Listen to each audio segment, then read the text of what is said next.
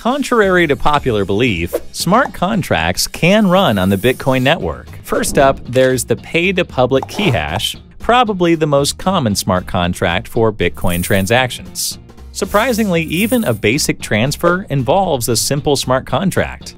Think of it as signing a digital agreement with your private key to send funds to another party's address. Now let's move on to multi-signature contracts. Multi-sigs require signatures from multiple parties before a transaction can happen. These types of contracts are used when a wallet with extra security or decentralization of ownership or control is desired. Next, hash time lock contracts, HTLCs, introduce conditional time-bound transactions. One example use case for this type of contract is to power atomic swaps, which are cross-chain exchanges of cryptocurrencies without third parties involved.